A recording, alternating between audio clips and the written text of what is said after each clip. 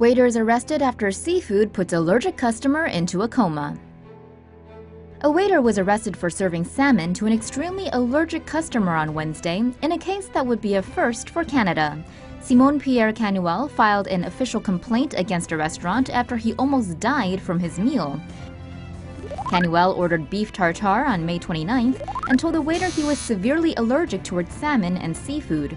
According to Canuel, at the time of the order, the waiter took no notes and never went to the kitchen to talk with the staff.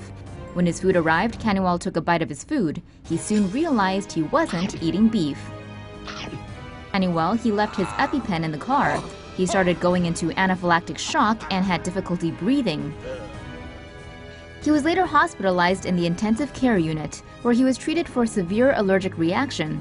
He also suffered a heart attack the next day and was in a coma for several days. Canuel alleges that the waiter didn't inform the kitchen of his allergy and was instead talking and drinking alcohol with other guests. Authorities arrested the 22-year-old waiter this week. He was released and is scheduled to appear in court.